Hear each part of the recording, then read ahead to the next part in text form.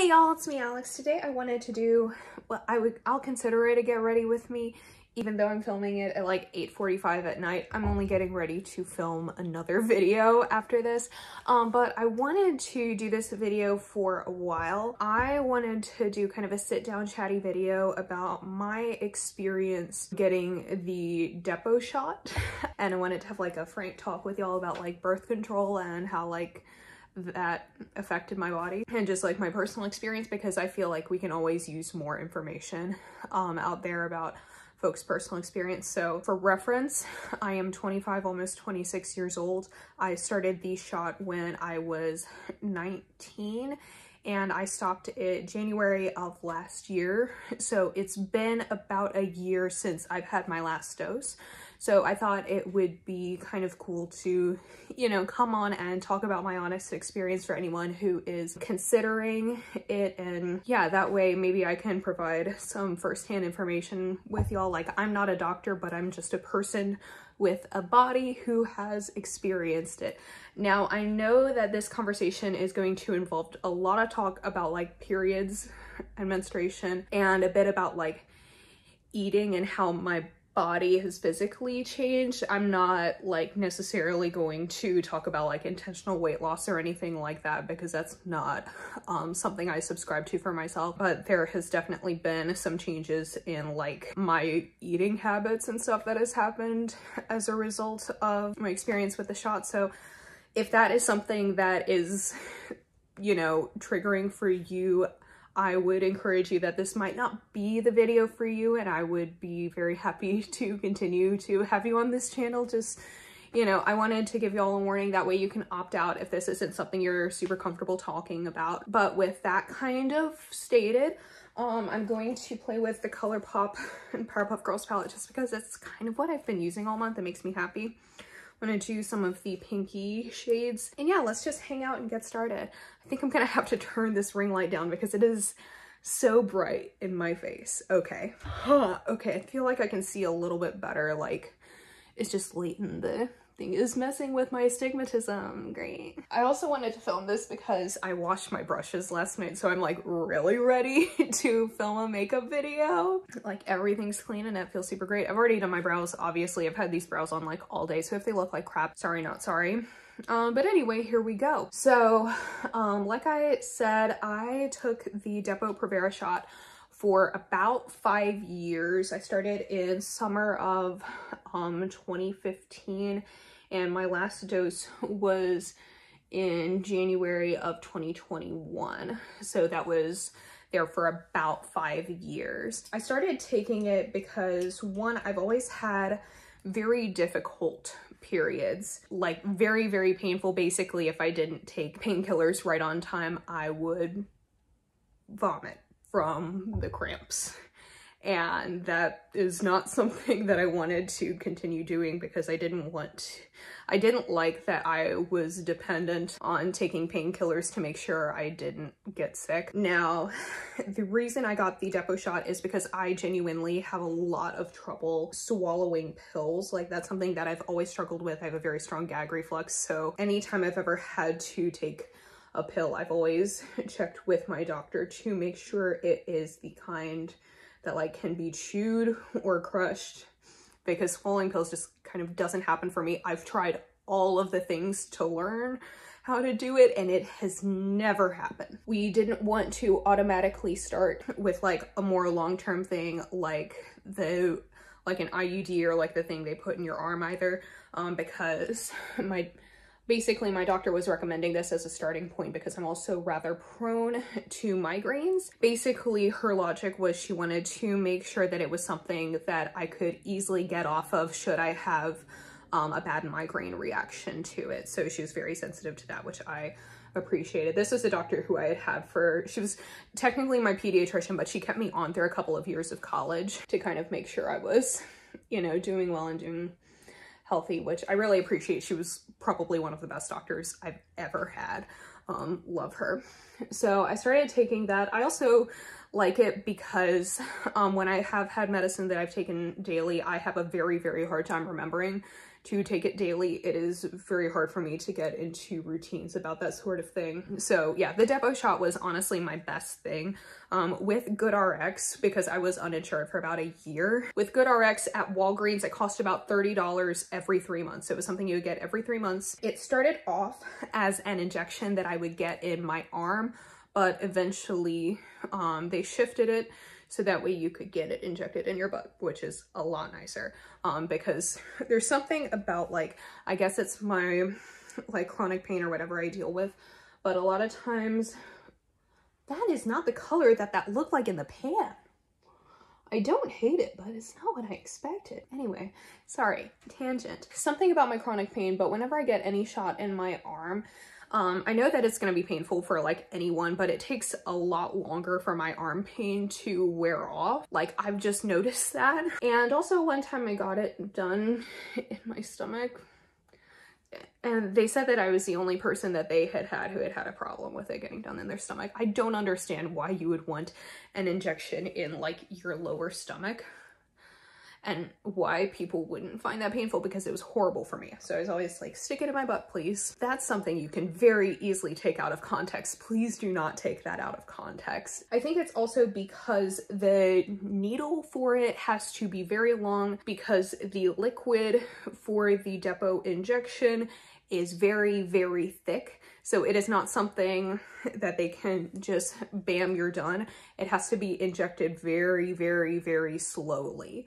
So that's not something that particularly bothers me. Obviously, like, I'm not like super afraid of needles, but I think that if you're someone who is afraid of needles, that's something that you'll need to kind of work with. So the needle is like about this long. So it wasn't great. It wasn't the most fun time, but honestly, getting that done every 3 months and not feeling like I'm going to puke once a month, not a bad time. When I first started getting the injection, I was really struggling because basically I was on my period for about 9 months straight. Like, you know how you kind of get your period for about 5 days once a month and the rest you're off? It was like the opposite of that for me for about 9 months. So basically 9 months where I would have 3 weeks on my period and 1 week off. I spoke to a couple of different physicians about that. My doctor included, also the campus doctor at my college, and they all said, like, you know, that was actually a very normal side effect to have. And they had me taking iron supplements for a bit because I'm a vegetarian. I'm also just kind of naturally anemic. That's something that I've always had to be conscious of, regardless of whether I've been taking birth control or not. I also want to mention that I also started taking birth control just because I really don't have any desire to be pregnant at this stage in my life, and I don't anticipate that happening anytime soon. I started it when I was single, so I was just kind of preparing for all possibilities there, you know. But in kind of thinking about that, basically all the doctors told me that it was normal, and then if after about 3 doses it didn't let up, then something that would mean like my body's having a very bad reaction to it and I would need to stop. But they wanted to kind of wait it out and see if my body would get used to it, and it did. So the weird thing is that I got no other period symptoms during that time. So I was bleeding, but I didn't have like cramps or bloating or anything that you would consider like a normal period symptom. So it was legitimately just like that part for about 9 months. So the initial adjustment period really wasn't a fun time. But after that, once my body kind of leveled out, I was actually feeling pretty good. It just took some time, took a bit of adjustment, you know, and I think overall it actually wasn't too bad of an experience, because after that I didn't get periods at all. I know some folks will after taking the Depo shot, but I really didn't. I would get a period for about 1 day once a year, usually around Christmas.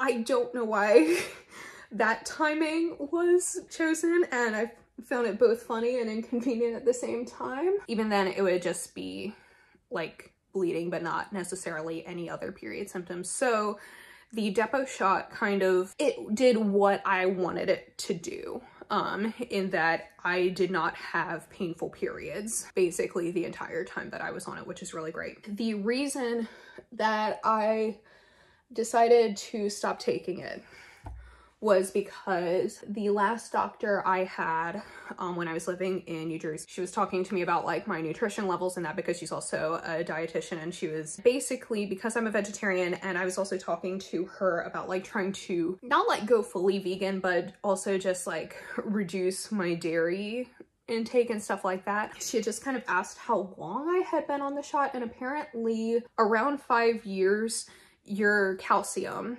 can start to basically get low with the Depo shot, and unless you are someone who consumes a lot of dairy and takes calcium supplements, it is probably not going to be super great for your bone health long term.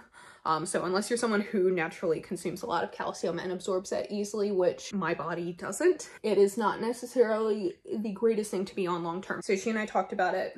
I told her like, give me my last dose so that way I can kind of have about 3 months or so when it would wear off, for me to think about what I want to do next, if I want to try another form of birth control to help, if I wanted to just see where my body was. Because I also recognize that I was 24 then, and I started Depo when I was 19. So I also was kind of feeling like, okay, my body has, you know, had several years of changing, because like you don't just stop growing once you hit 18, you know. So I was kind of like, let me, you know, see how I feel after being off of this for a few months, see if like, if I get my period back, will it be as bad as it was the time before? We decided to take that route. Now, that was January of last year. It is now January 2022. So how has it been since then? Well, I will say I've read in some places that the Depo shot does cause infertility for some people, depending on how long you use it. That is not necessarily something that I'm particularly concerned about, because I'm not someone with a strong urge to be pregnant. You know, like that's not necessarily something that I feel super strongly about one way or another. So that's not something that I particularly cared about. So part of me, especially once I was kind of starting hitting the 9 months of not really having a period at all after my last dose of Depo, I was kind of like, did my uterus just kind of say like, these working conditions are unacceptable, and just like leave? I also got my COVID shot. I've got 2 doses of Pfizer and a booster. And I also know that that has thrown off some folks' cycles. And I did notice, like I had, when I got my second dose, about a week after, I had what I felt was kind of like a fake out period, where I was on my period for like a day and then it stopped. And there were a couple of times like that. So it's kind of like, am I getting it back? I don't know. So I also wonder if that also played a little bit of a part into that. Now I'll say, like, obviously I'm glad to have been fully vaccinated, and I wouldn't have cared what happened to my period regardless of vaccination, because I would rather, you know, have a wonky period than have COVID, you know. And I'm glad I protected myself for that, but that's just something that I feel like I need to take into account and note, because that could have been a factor in the way my body reacted to it. Now, officially had a full period since I stopped the Depo shot. That was the 2nd week of January. I'm kind of feeling like I might not need to necessarily immediately pursue another form of birth control to control my periods. Now, it wasn't great. It wasn't a fun time at all, because before I was like a 5-day period person, this was 7 days. And like most of them were very heavy bleeding. So I'm kind of hoping that like my body evens out a little bit more and all of that, because that was like not a fun time. So I'm hoping that maybe, you know, next time around it'll be a little bit lighter, a little bit easier to manage, and a little bit more back to normal. I didn't really get these same debilitating cramps as I did before, thank God. And I'm gonna probably chalk that up to simply like my body maturing and like growing into like a whole adult, a full-ass adult human being. Your body doesn't stop growing just because you hit 18. Like your body is constantly changing. And just because my periods were awful all through like puberty doesn't mean it's going to be like that for the rest of my life. But taking the Depo shot at the time was genuinely something that helped me, because it was easier to do that than try really hard and do all of the right things so you don't throw up once a month. Like, I think that I definitely made the right choice to take the Depo shot for as long as I did. So I kind of feel like if my periods continue in this reign, hopefully lighten up a little bit and don't last a full 7 days, I'm not going to be pursuing anything else necessarily, but that's the period aspect of that. Hopefully that wasn't too much for y'all, but I also feel like it is beneficial to be open and honest about that sort of thing, because we don't get a whole lot of real talk. Like, I didn't know of anyone who had tried the Depo shot when I had gotten on it. So, and even still now, like when I was making the decision last year of whether or not I would continue this or pursue some sort of other birth control, there wasn't like the most information and people's experiences out there to read. So that's kind of why I wanted to make this video, so that way if anyone else was ever considering it. Now on to other changes. I feel like my skin has gotten like a lot better since I've stopped taking it. Like, it's just kind of naturally gotten a little bit more clear, which always a bit nicer, you know. Like, I feel like I have to do less skincare, you know, in order for me to have just like generally smooth, clear skin without a whole lot of acne. Now, I'm not as bothered by acne as I was when I was like a teenager, because now I'm just like, skin is interesting, let it do its thing, and skincare is, you know, fun just to make sure that you're like healthy, you know. And I'm not an expert when it comes to skincare, but I do notice that my skin looks a lot better ever since I stopped. The other thing that I noticed, and this is where I'm going to talk about like food a little bit and like relationship to eating, I am not as hungry now that I've stopped it, now that I've stopped taking Depo. For the time that I was on the Depo shot, I'm not going to say like I was eating too much, because I'm a firm believer in intuitive eating. If you are hungry, do not deprive yourself, like don't starve yourself. I don't think that that is healthy, and that's not ever something that I want to do to myself. You know, making sure your body is nourished and you're not like hurting yourself is always the most important thing. I did kind of notice when I was on it that I would crave like very like dense foods, and I would get very, very hungry very quickly. I eat very nutritious food. Since I went vegetarian when I was 13, I've always been very conscious of like, okay, what nutrients do I need? How much protein do I need? And I've always been very conscious of making sure that all of the things are in my diet. So I didn't think that that was an issue. Like, I had talked with Case about it, and they were like, yeah, no, you're like eating like a balanced diet. So, and like even when I talked with my doctors, they were like, yeah, there shouldn't really be a reason why you're as hungry as you are, because it would be like I would eat a very, very, very, very, very full meal, like, and then in like an hour I would be starving again. And like I said, I believe in intuitive eating and following, you know, your body's needs. Like I said, I think it's important to be nourished. But it was kind of getting to a point where it was like annoying of like how hungry I was. Like, I tried everything of like increasing my protein intake, basically everything barring eating meat, because I think the other thing that I had a problem with that too is I do have IBS.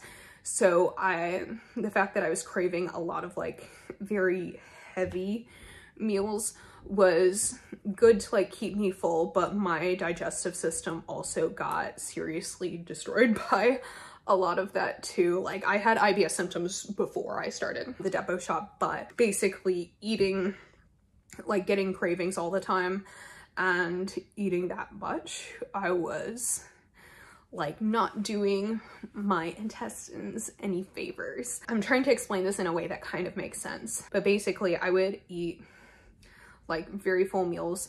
Hour later, I would be absolutely starving again. And one of the things that triggers my migraines is hunger. My hunger cues came on so fast and so strong that it was like, eat in like the next 15 to 20 minutes or you will get a migraine.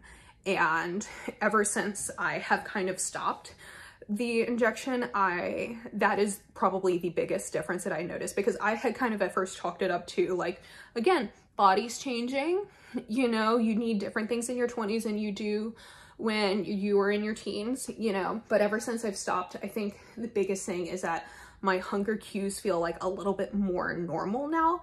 Like I can be hungry and I don't need to like immediately scramble or else I'm gonna get a migraine.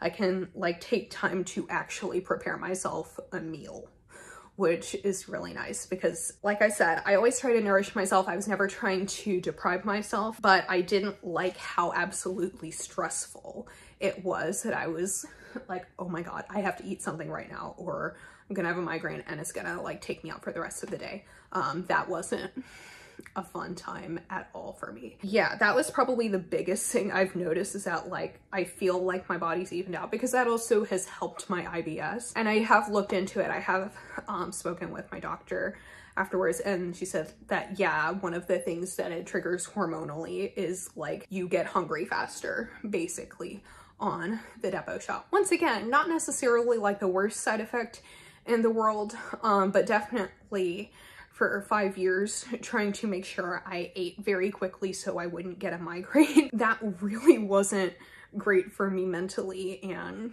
stress relief wise. Like I like taking time to prepare a good meal. You know, I love cooking and I don't like feeling rushed when I'm like, oh yeah, it's dinner time. I don't want to have to deal with it in a short way. Those are kind of the things that I notice the most. So I might potentially, you know, see how it goes. If I decide to make any changes, I might update y'all, you know, see how I'm doing. But I thought that this could be a valuable video if you're interested in like taking the Depo shot and what the side effects. I think a lot of people are automatically very negative about it, which I understand because I know that my symptoms aren't necessarily everyone else's. My experiences aren't necessarily everyone else's.